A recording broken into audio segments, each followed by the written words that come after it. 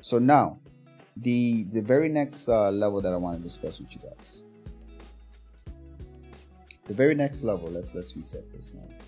So now we're looking at a small group. A small group. So now when I say a small group, we're talking about 3 to 5 players. 3 to 5 players in 4.0. What do you think you'll need? A group of 3 to 5 players will need to survive in a 4.0 release. What do you think? In that case, I'm going to say definitely if you're running with 5 people, definitely maybe 3 fighters. Okay. And something if you want to do missions and if you want to do piracy, if you want to, attack people and take their cargo. So that's when you would need that 4th person to be in something like a Cuddy, depending on what you want to spend now, depending on the Cuddy Black, freelance, or something that you can haul the cargo, but you have your 3 fighters that will swarm, like say in your gladiuses or your arrows. Okay. And that 5th, if you start talking about refueling, then you're going to spend some money. But I'm just looking at 5 people to make it fun every day you get on. You're going to want to do like bounties. You're going to want to do your bunkers and stuff like that. If you're not into mining and things like that, you could do your cargo trading and you got your fighters to protect you. Right. So I'm just looking at it like from that aspect. Okay. All right. So right now you selected four ships right now. Right. So you're saying you're going to need 3 fighters. As for a group of 5 guys, you're gonna need 3 fighters, a general purpose ship like the Cutlass Black, and you got somebody to co-pilot in there as a turret. So then you have your protection, and so if you're going to different outposts in Pyro or whatever, and you wanted to, I don't know, get cargo and loot or whatever, you have the ship to put the loot on, the cargo on, and you also have because it's going to be a lawless community, so you have your fighters to protect you, and then you got an extra person on the ship that if you do come across PvP and they're actually trying to pirate and get into your ship, you got somebody else out there to try to fend them off while you're trying to fly and evade them. So right. All right. Yo, Mbabe, what's going on, man? I don't know if your mic is working. But inbox. So you're absolutely right. So now you're taking this from a perspective of a group that wants to do combat, right? This is a combat-based group, pretty much, right? Okay. Yeah, that's solid. So this is more so the gameplay loop will be a couple bounties, and then with the cargo, physicalized cargo, you have the Cutlass Black to grab whatever stuff you find. You obtain from your bounties, put it on the Cutlass, So now in terms of like refueling, repairing, this group is definitely gonna need to be around space stations. So being in a place like Pyro isn't really gonna be viable. This is gonna be a Stanton group, really. Well, in that case, unless I'm still thinking budget wise. If there's no expense, if you're going to spend whatever, you're talking about guys who's really into the game, then you'll need something like a Kraken or something like that, to where you can have a home base to where those guys. For 5 guys? I'm just looking at, 5 guys. That's a skeleton crew. Well, in Pyro, like you said, there's not going to be hardly any space stations that you can dock to fix your ship, to resupply and things like that. So you pretty much gonna have to bring your own space station out there. Right. And babe, would you have any thoughts on that? I didn't hear the question. I was trying to get my mic to work. Can you turn it up a little bit, brother? Yeah, let me see if I can bump you up as well. Yeah, you're already all the way up. Yeah, okay. All right, just let me know when you're ready. All right, so now this is gonna be interesting, right? So on a low budget, I'll give you my thoughts. Combat base, right? Combat crew, come back. Let me see. Let me see what we have. You ready? Invid? Yeah, how I sound now. Okay. Yeah, sound perfect. All right. So the question is, a group of 3 to 5 players, right? In a 4.0 build, what fleet do they need to actually function or survive in a 4.0 release? Multiple ships or just one home ship? Yeah, it doesn't matter. It doesn't matter. What do you think? Well, what would you recommend, let's say, to a group of new players that have, or at least a new player that has 5 friends or 4 friends? That's a hard question. I wouldn't recommend that they start with, like, you know, a flagship, one of the big capital ships, because you'll need too many hands on deck. Right. Actually, probably. So I guess the crack is out. Yeah, that's definitely out. A bunch of newbies. I mean, they're gonna need fuel, support. That's a hard question. If they're going to Pyro, if they're staying in Stanton, which is where they should stay to begin. Yeah. Yes, I agree with that. Yeah, they could start in, you know, a Cuddy or a Connie. Cuddy or a Connie. Okay, so our side. Where's our side? Okay. So a constellation, right? And our side constellation. Now, let me select the Andromeda. So you got a constellation.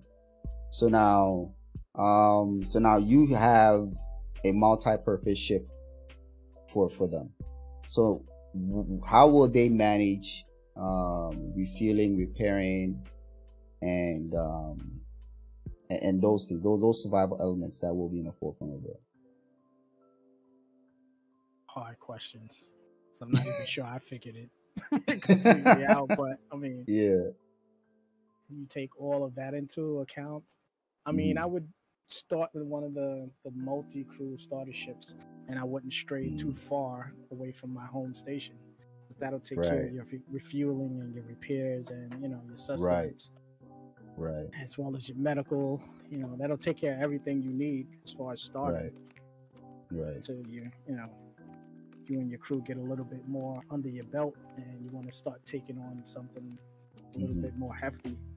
Like you know, by the time they rework like the 600i or the Carrack or something like that, but you know, what do you do about fuel? As soon as you go through a jump gate, you're in trouble. You're gonna have to rely on another org or, you know, another crew of beings that you don't know if they're hostile or not. So I pretty much would get my feet wet with the 5 guys that I started with, and like multi-crew, just role playing and learning the ropes of the game, and then I would probably kind of join forces with another org with more experience, and crew their ships or help them crew their bigger capital ships, just to see what, you know, Pyro is like and get some experience. As far as logistically what you actually need, because when you first come in the game, you, depending on where you had your experience with like space sims, you won't even know what it takes to survive in Star Citizen. That is true. You might get out there and be, I know some new guys, they just come in and they just want a dogfight. So they just buy like a light fighter, jump in the verse and be like, yo, I'm the man. You don't last too long out there. Okay. So based on what you're saying, right? So a constellation, I think, is a solid choice for a small group with at least a fighter. They also have a Merlin there to help with fighting. So then I think a Connie and maybe 2 fighters is actually viable. So this is gonna be a crew. All right, so let me have this rendered in here.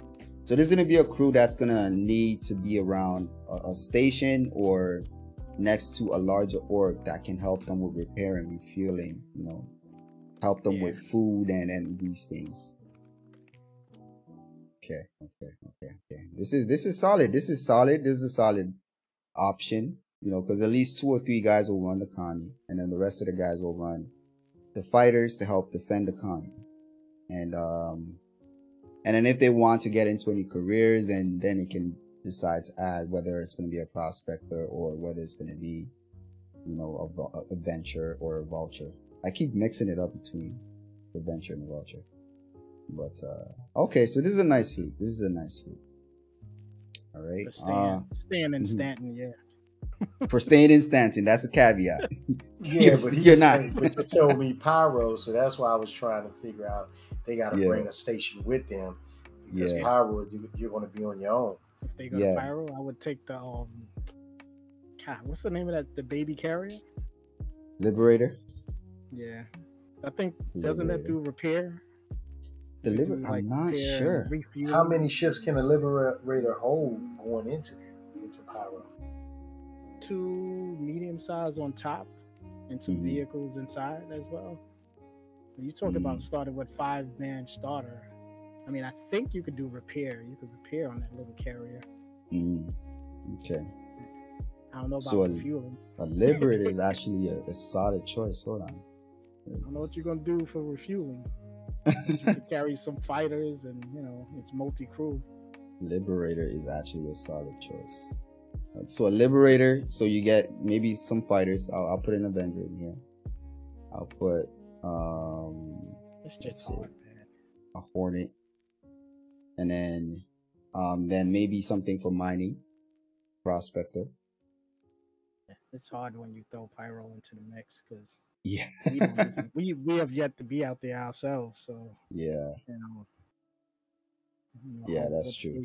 What's gonna happen out there? Okay. What do you think, boxing?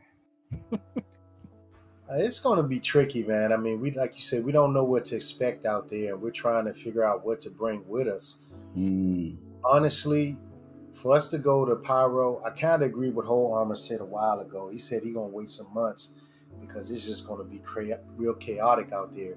Yeah. Right. When they implement Pyro, hopefully I have my Perseus, you, and I think it was 2 or 3 other people in the org that's going to have the Polaris. So then we can make a venture out there because now we have 3 ships that has hangars. Depending on if we put arrows in there, we probably can get 2 per ship. So we got six fighters, coming with us. And so, and then with those ships, fueling won't be too much of a bad issue for us. But if we're flying small stuff like Constellations and Cuddies, we're going to have few issues left and right. At least with those ships, we're okay. And then those kind of like almost somewhat of a mobile base, because if you have 2 arrows per Polaris, you can land those and refuel those, even if it's at one at a time. And you can do your repairs. And then the ship has enough fuel that we can stay out there a long time. So that would be the way to go. But you're talking about people spending money now. Yeah. If the question was, what would we take out there? I'm probably going to put all my eggs in the Odyssey. The Odyssey. Okay, so what we're going to do, we're going to get to that. We're going to get to that. So right now, we're just talking a small group, 3 to 5 friends right now. So we're going to get to the small orgs, and we're going to get to the large orgs. I forgot about the 3 or 5 friends. My bad. Yeah. So essentially, I think you guys are right. You're going to need a big ship, a main ship, like a Connie. A Liberator is probably going to be a little bit expensive, but if you guys can afford it, it's solid. Then you can fit a Prospector on it. Then you can fit a Hornet or an Arrow, or 2 fighters and a Prospector, and then some land vehicles. There's no medical game. No medical.